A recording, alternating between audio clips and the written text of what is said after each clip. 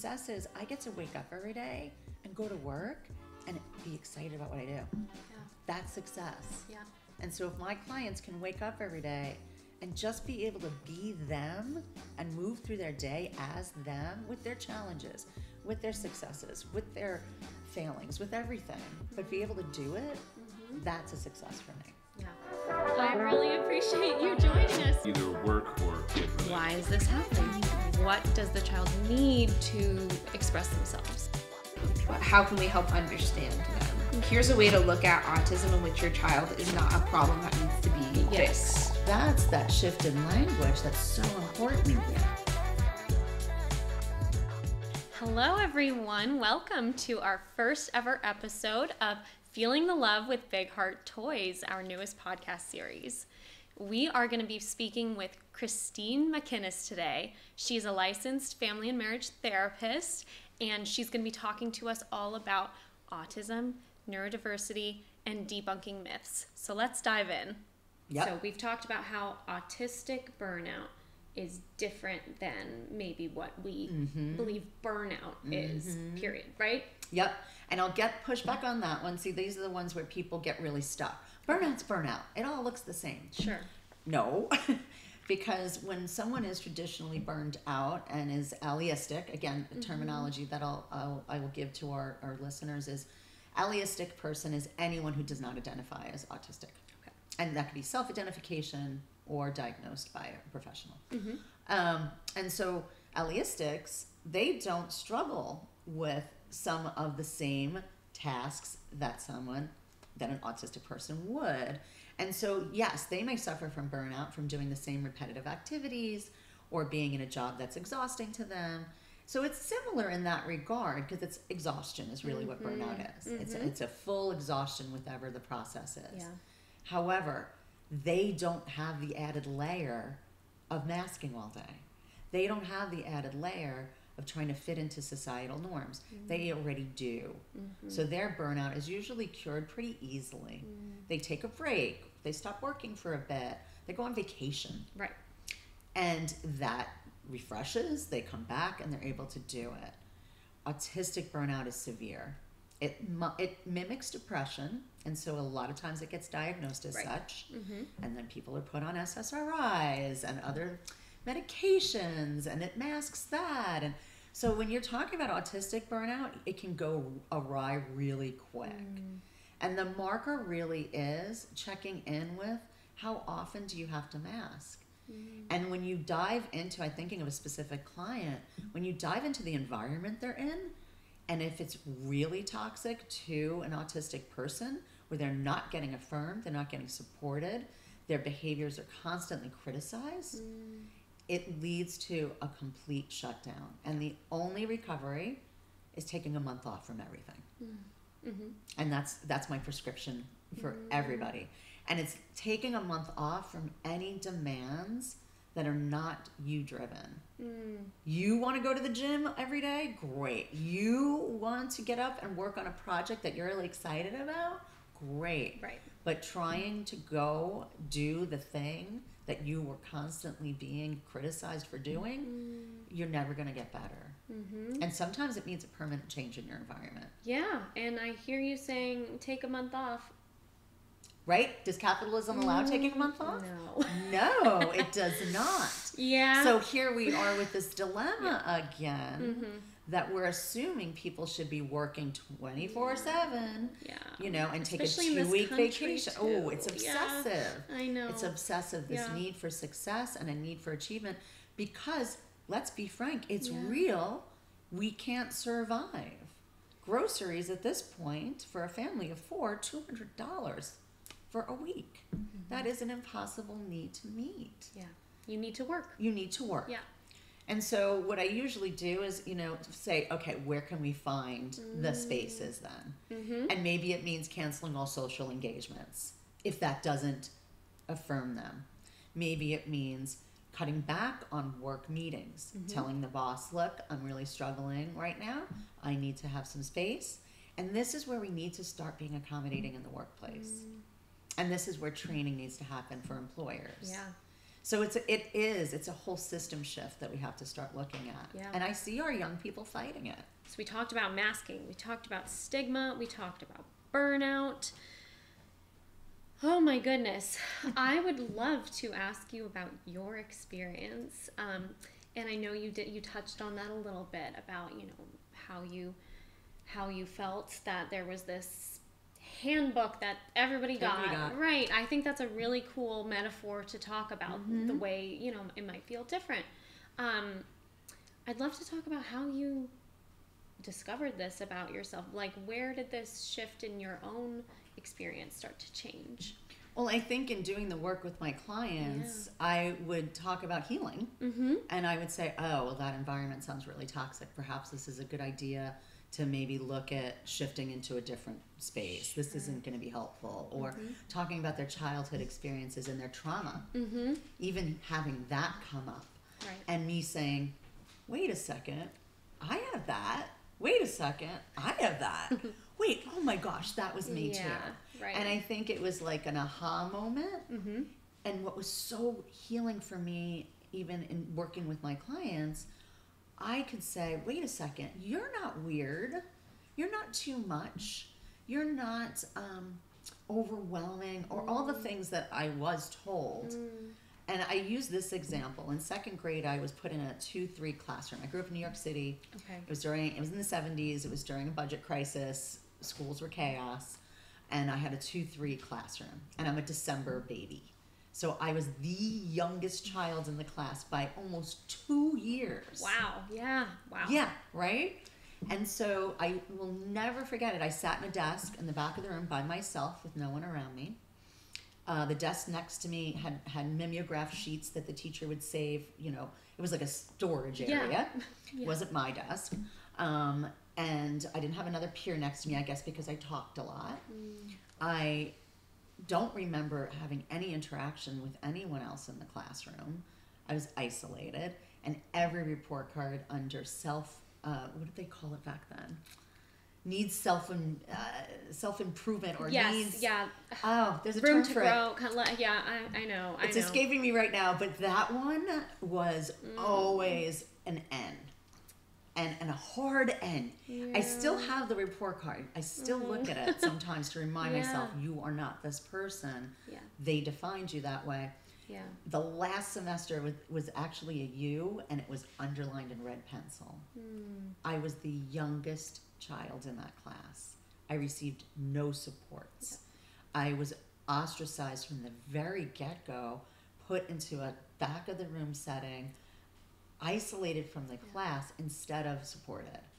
And so that really stuck with me for a long time, that was inappropriate on many levels. And my parents didn't know. They didn't understand. They knew I had a horrible year. They knew I was really upset. They knew I came home crying, and they pulled me from public school immediately and into a private school that next year because of it. It was a really difficult year.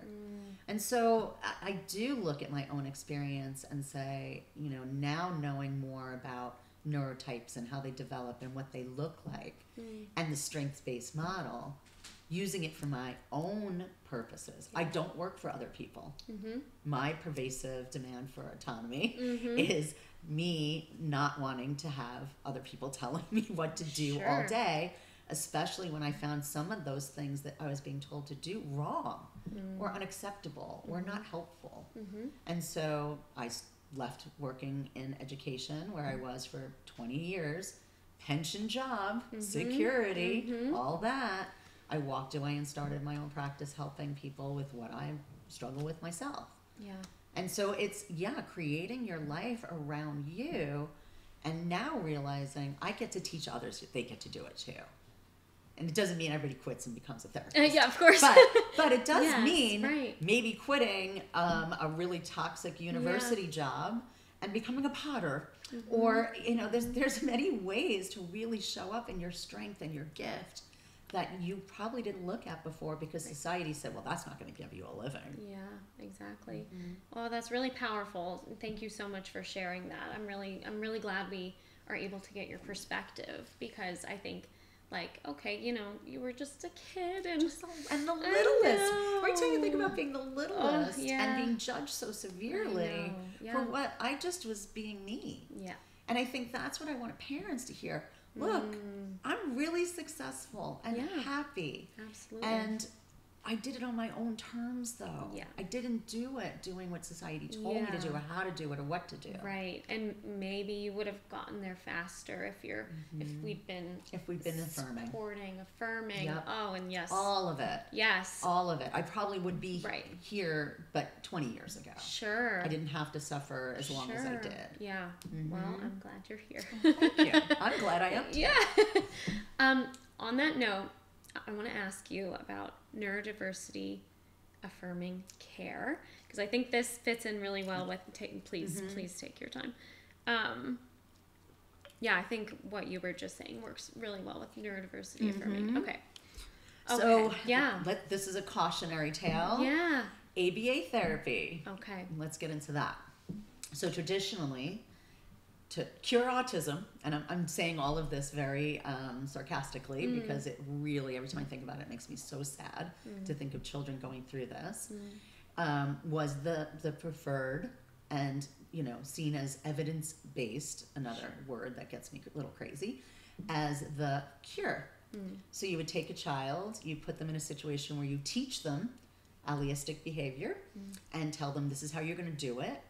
You're going to shake hands, you're going to have eye contact, you're going to do all the things, but you're going to do them all day long, every day, and be a totally different human being, and we're going to punish you when you don't. That was old school ABA. So they've softened it now. Sure. Now ABA is, oh, we're going to reward you for doing these things that are against your nature and not who you are, and we're going to tell you you're great because you did them. So they call that more holistic ABA, and it's so much better. No, it's not. You are still expecting a child to become somebody they're not. That is exhausting. It is traumatizing. It is absolutely horrific to me to imagine being told to be somebody different. And so that would be what they would call non-affirming care. Okay, sure, yeah. So the difference now being is, okay, what supports do this individual need? Instead of trying to make you be this person you're not, we're going to take the person you are, we're going to celebrate it, we're going to find the gifts that are within you, because everybody has them. You are then going to capitalize on those, and you're going to find the struggle areas. What do you need to help you with that? Yeah. There's so many amazing resources out there. So one of the biggest issues for someone like me is procrastination. So ADHD and procrastination are best friends. And so I will tend to put off things that I don't like doing. For me, that's notes. I have to keep my clinical notes. Yes. I keep little jot downs. You know, I'll jot down things in session, and then I have to transfer them to my electronic health record. Always the bane of my existence. So there's a thing called body doubling. Yes. Where I can call a therapist friend up and I say, hey, you struggling with your notes? Yeah, me too. Let's do it together. And we hop online and we're not talking. Yeah. We're both like doing this parallel play kind of activity in order to get our work done. So there's an example of affirming care versus the other way would be, you know, punishing yourself. You're not allowed to go home from work until you do your notes. Right. Or, you know, there'd be other ways of forcing yourself to do it that wouldn't actually give you the same Yeah, I love how you level called of- it parallel play. Yeah, parallel play I for love adults. that. Yeah, parallel play, parallel work. Parallel work. We can get it done together. That's so funny. yes, it's finding the strengths, like you said earlier. It's a very strength-based model. Yeah. And it's also affirming. Yeah, you should be tired after a long day of work. Yeah, absolutely. You had to do all this, and this. And then getting their whole system involved. So if we're talking about a teen, it's involving the parents. If we're talking about an adult, it's involving their friends, their partner, their family system that's, you know, still supporting them. So it's getting everyone involved. It's making sure that everybody's on the same page. And that's the hard part, because remember, if you're my age, 54, you're raised to believe everybody has to meet these certain milestones. You have to have success. If you don't, we have to fix it. Oh no, we have a problem. Instead of, no, we have an opportunity to change it. So I think that's the best description we Yeah, can give no, of absolutely. That's it. very And helpful. very anti-ABA, very anti-behavioral therapy, very much not expecting them to do things the way allistic people would. Right. And I think for listeners, part of that is like things like repressing stimming or stimming. We haven't even talked Yeah, about I know, stimming. I know. If you What haven't is been stimming? watching me play with my fingernails the whole time. So what is stimming? So it's so interesting because Yeah. I'm sitting here like doing this Yeah, and yeah, being yeah. very professional, Yeah. and it is driving me crazy. When you say we could take a break, I'm like, I know. because I will sit here and I will play with my fingernails, and literally in online sessions, you'll see me from the neck up, Right. and I'll be fully engaged. But beneath the desk, I'm sitting Have there something. playing. I have to be playing with something, and it releases endorphins. It relaxes my nervous system. It makes me able to engage. And so, yes, things like stimming, they're not. Even so, self-injurious behavior is also seen as so horrific. Right. It is literally a child just trying to get that feeling Yeah. out of their body, Yeah. and they don't know what to do. And so instead of redirection, it's finding those things that will give them that feeling to get out of their body, instead of just Right. assuming that this is a problem. Right. Everything is seen as a problem rather than a solution. Right. And we can, for self-injurious behaviors you're talking about, we can find a different safer outlet, Yeah. right? Right. It doesn't have to be. But it still can be throwing yourself still- on maybe right. a soft mat instead mat. of the ground. Exactly, Right. right. It's there, like a crash mat. We use that. Exactly. I've seen Yes. OTs use that a lot. Exactly. Like Yep. crash mat. Trampolines. Yeah. There's just so many things that we can Yeah. do in order to help people Yeah. with those things that they have to do to release that from their Yeah. bodies. Yeah, perfect. I think that's amazing. All right, so Christine, I would love to talk about your practice and what. Ooh, favorite yeah, thing. absolutely. What do you do? So I'm actually the trauma therapist of our arm. Now I call it, because there's 3 of us now. It used to just be me. I started out all by a little lonesome. It was just initially an LGBTQ affirming practice. That was my, initial work that I was doing. And in that work, I started working with a lot of transgender teens, which was in kind of a small niche too in the area I was in. There was only one other woman doing that work locally. Her and I connected. There was very few resources. It wasn't talked about like it is now. This was in 2016. Okay, yeah. Very much, these people just got to live normal lives and be them and get medical supports, and no one talked about it. And then suddenly it became a conversation in the whole general population, which is fascinating to me because we're talking about a small group of people, Yeah. less than 1%. Right. And what's interesting is there's a huge overlap between transgender individuals and neurodiversity. And so I started seeing that intersectionality, and then I'm like, your ADHD, your practice should probably focus a little on what you are too. And so I started bringing more of that in. And then the more, of course, I got into my hyper focus again.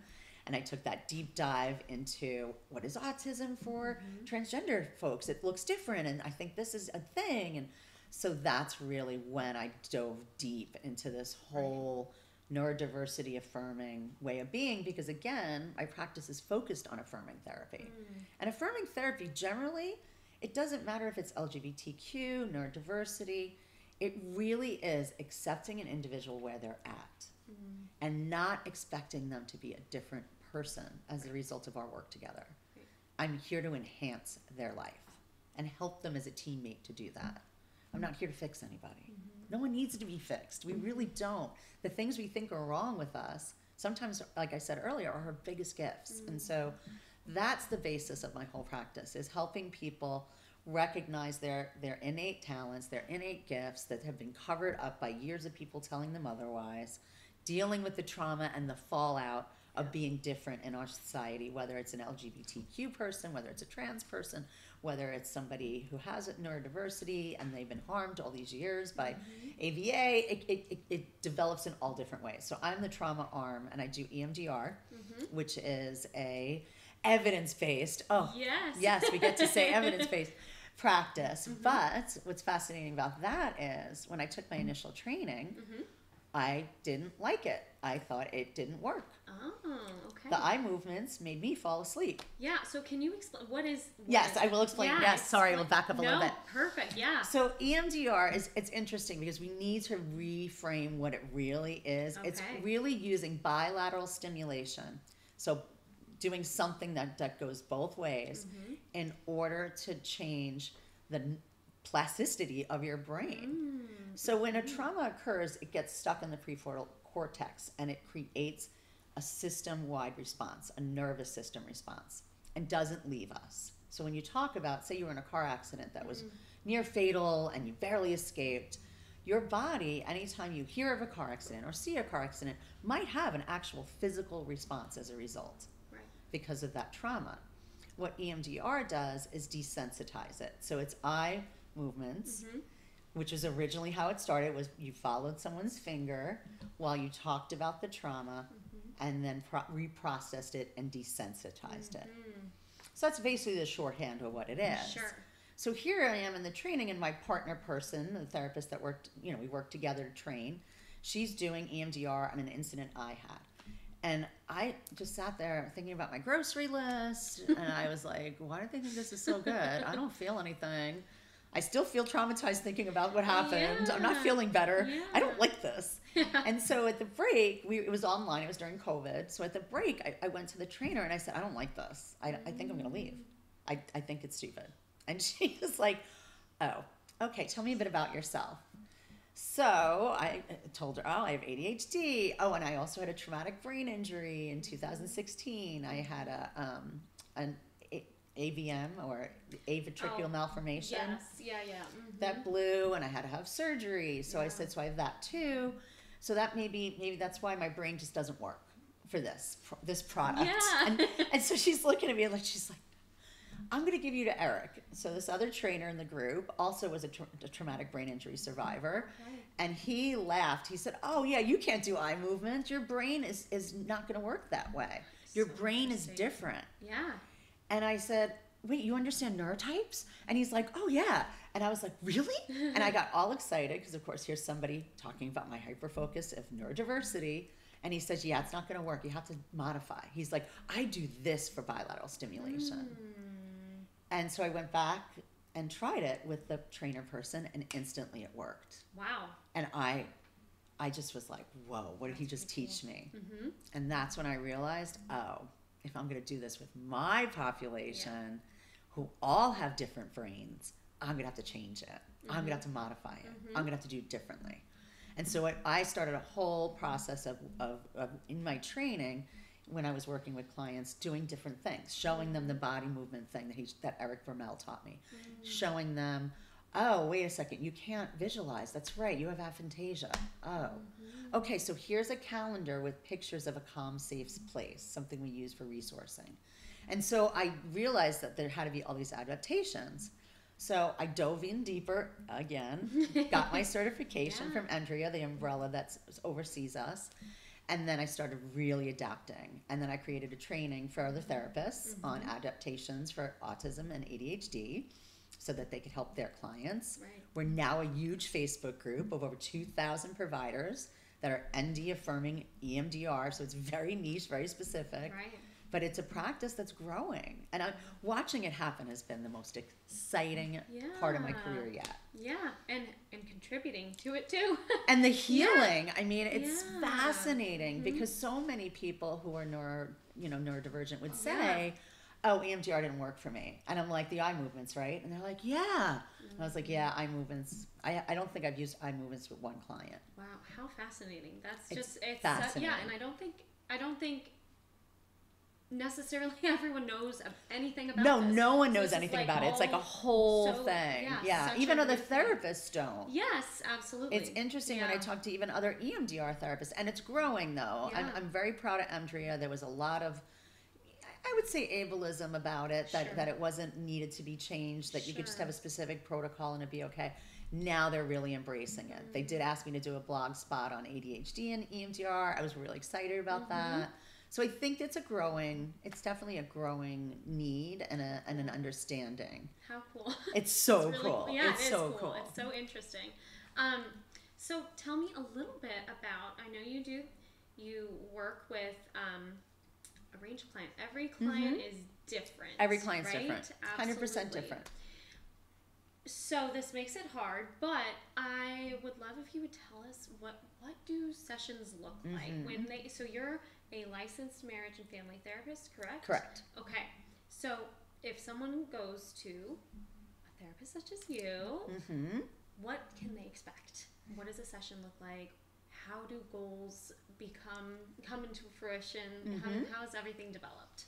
Well, initially we have a case conceptualization. So the first couple sessions is getting to know each other and finally realizing, oh, wait a second, I'm not weird. So there's a lot of this, wait, you don't think I am, you don't think I am. No, I don't think you are. No, I don't think you are. But I was told by. There's a lot of the breaking down of the myths of what they're there to do. Right. Because they've been told by other providers they're there to relearn how to behave. They're there to accept that there's something wrong with them and that it needs fixing. So I'm there. The first couple sessions is getting to know each other and demystifying what therapy really is in my room.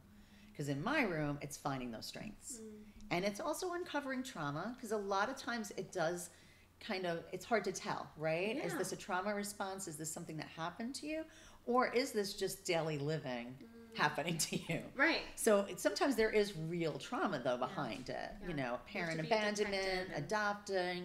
Sure. Like there's so many different things that come Right. up that you don't realize are traumatizing events that people don't even realize they were traumatized by. So a lot of uncovering of that. That would be probably our first couple sessions. Sure. And then, deciding what, and a lot of times people come in ready to go, like, I want to work on this. Okay. And then we do a case conceptualization of how we're going to work on it, what it's going to look like, what therapy is going to look like. Sometimes EMDR is utilized, but not always. Sometimes it's just talk therapy, and a lot of it's psychoeducation. And so psychoeducation means training people on what exactly is happening to them. Because they just think it's something horrible. They don't understand the why, they don't understand the meaning. And so I go into a lot of education on what's happening to them. Right. And Right. why.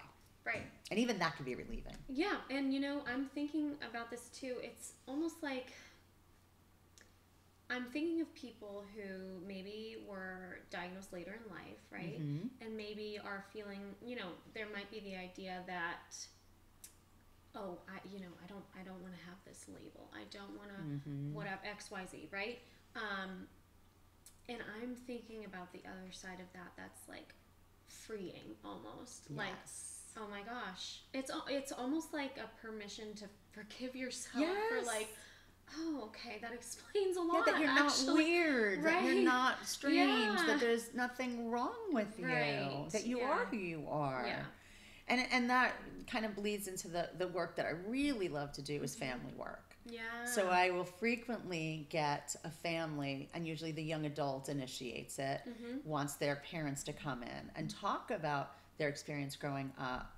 And I'm always shocked to find that there is neurotypes going on all over the place. Sure. So, and it's interesting, you could be a neurodivergent person and still not connect with another neurodivergent person. Right.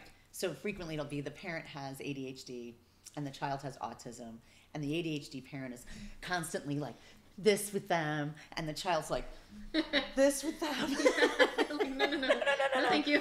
So I am kind of a translator Right. of sorts, of explaining, oh, no, that's ADHD behavior, and that's going to trigger your very introverted autistic child. You need to chill out. Okay, so you're almost like you're helping communication. You're helping understand each other. Yep. How else does that process look Oh, like? it's so beautiful. Yeah. Because it's a lot of repair work. Yeah. There's been years of miscommunication. If you're talking about a 26-year-old saying, I need to have my parent come in, I need to heal this relationship, there's a lot of repair work that has to happen. Yeah, so you're talking adults who Adults. come in with Yes. their parents. Yeah, and it's kind of Yeah. my micro niche, if you will, of Sure. families who are really, like one child, it's not speaking to their parent. Wow, yeah. Because the miscommunication has gone on so long. Yeah. And once I start to untangle it, it's beautiful because they start to connect again. And then they don't. And then we have a session on that. And so it really is, it's a retraining of what communication can look like once we understand the neurotype and what's happening. Sure. Right. And so I'm thinking your practice is all about healing, right? All about healing, everything that you do. And I'm thinking, how do you measure that? It's so interesting. It's literally, this is how I know it's done. Yeah. The client comes in and we start talking about the latest reality show or whatever their hyper focus is. Yeah. And we're just like go off on tangents about it. And I'm like, you realize this is just fun now, right? And they're like, yeah, I'm having a lot of fun and I just like hanging out. And I'm like, do you want to keep paying me to hang out? Yeah. And they're like, nah, not really, I guess. And I'm like, you know you're good. And they're like, yeah, I'm good. Can I come back in if I need to? And I'm like, of course you Absolutely. can. So it's really measured in the fact that people are feeling successful again. And I use that word so specifically because I said it about myself earlier. Yeah. Successful is not, I'm not rich. I'm not driving, a $70,000 car or living in a mansion. I have enough to provide for my family. I have a pay what you can practice so people can come in and they can pay what they need. So again, it's not about wealth for me. Success is I get to wake up every day and go to work and be excited about what I do. Yeah. That's success. Yeah. And so if my clients can wake up every day and just be able to be them and move through their day as them with their challenges, with their successes, with their failings, with everything, but be able to do it, that's a success for me. Yeah. So that's the goals. And that's how I measure it. That's perfect, beautiful. I mean, it is, yeah, because it's no like check. It's not like a little list and that's what of our medical things. model wants us to do. Right. And that's why insurance is so frustrating. That's why I don't work with insurance. I know. Because right. I don't want to have to diagnose you and give you a treatment plan. And I do treatment planning, but my treatment planning wouldn't be evidence-based and all the things that more dynamic. It's dynamic, and that's not what insurance companies like to reward. So that's why I do pay what you can. Yeah, insurance can be very hard. It's so frustrating. Yeah. Yep, absolutely.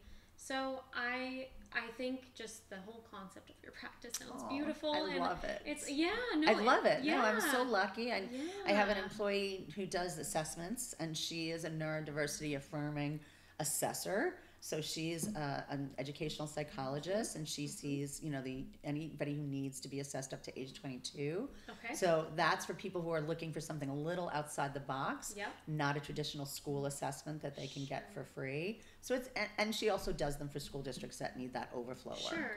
And she's in high demand. They constantly are asking for her. And she works very much with children. And she just works with our children. Yes. She's like my children are. Adolescents. I get a referral for teens. I'm like, Krista, I got a new one for you. And she loves it. Oh, that's awesome. Yeah. And so I know that that's her area. Yes. And you are with adults. Right. Can you tell us a little bit about, like, for parents who are curious, how the assessment process might work a little bit, or Yeah, I mean, I can give a little bit. I'll admit it's out of my scope of practice, which is, it's a real thing. We want to be careful that I'm not talking out of turn about what I don't do. But she has kind of talked me through it. Yeah. A lot of it is it looks like play. One of her kits that she uses for assessments is a big box of toys. Yeah. And they literally sit and play with them. And she just uncovers neurotypes. That's really all it is. It's not giving this and the diagnosis can be used though for, especially like if she diagnosed a college student, for example. Sure. They can bring it back to the disability department and say, I need these accommodations. Right. And that's important. We want those kids to be able to have the supports they need. And those supports can be as simple as one client I had could not, that they were so upset by any violence. And so like their history class was going to show a war movie and they were like, I can't watch that. And so it's things like that, because of their hypersensitivity, they might not be able to sit through that movie. Sure. And so they need to be able to be excused and read a transcript or something to get the same information. Yeah, so it sounds like it's very valuable. Yeah, and even working with the much younger population. Yeah, all the way down to 2. Right, yeah. Right, and so I'm wondering, again, I know this is not your, I'm wondering, how does trauma and everything work for such a young age group? You know, what is it focused on? I guess what is the practice? The goal of the practice there? It's more, again, because they have to survive in a school system. Sure. Her job really, and that's her license, is specific to school. So she does not work with, and we'll get into my third person that works for me that does kind of a mix of it all. So she doesn't do the trauma related work. She does the how do I get you to survive school is really her whole practice model. Is she's the school-based person. So they're refusing to go to school. They're struggling with bullying at school. They're having trouble connecting at school.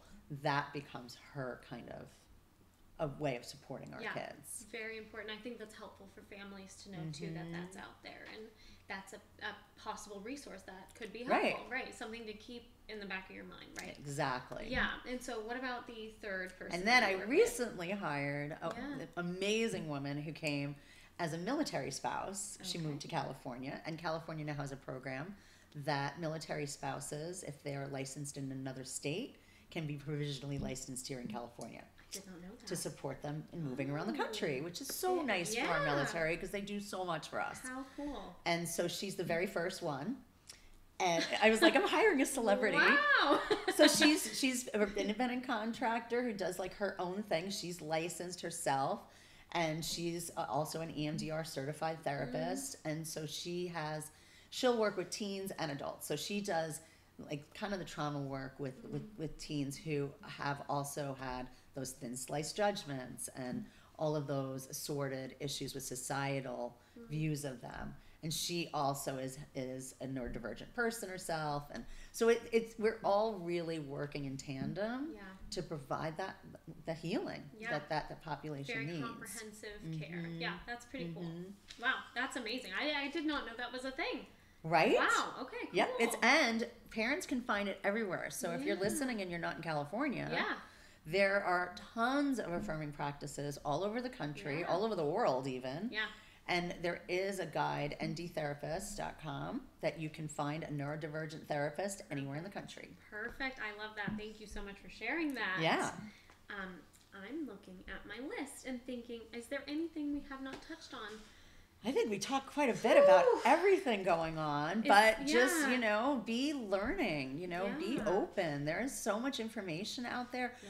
Go on Instagram. There's a ton of resources. In fact, two of my friends who have an affirming practice here in LA are doing a podcast live episode on Instagram today at 2:30. Oh, wow. So there's always something. There's a ton of information out there if parents want to find support. Yes, and that might be a good place to end on. How do we learn from autistic individuals, learn from experience, right? What are some ways we can do that? I know you just kind of mentioned. Well, listen. Yeah. Right. And go to professionals who are neurodivergent themselves. Yeah. This is one of those areas where I do believe lived experience is the best teacher. There are tons of neurodivergent therapists out there who know this by living it and then also practice. Right. So I believe that that's how you do it. Yeah. You don't go to somebody who's never understood it or lived it. Right. And like you said, those Instagram accounts, they are really cool. Oh, there's so many TikToks. Cool I know. There's tons of really great content out there. Absolutely. And so I do recommend taking a deep dive. There's some incredible parenting groups. Yeah. There really is a lot of resources. So don't feel alone. I think that's my biggest thing is don't feel alone. That's awesome. There's a lot of support. Yeah. No, I appreciate you so much. Thank you so much. Oh, thank you, Taylor, for doing this. This is wonderful. Absolutely.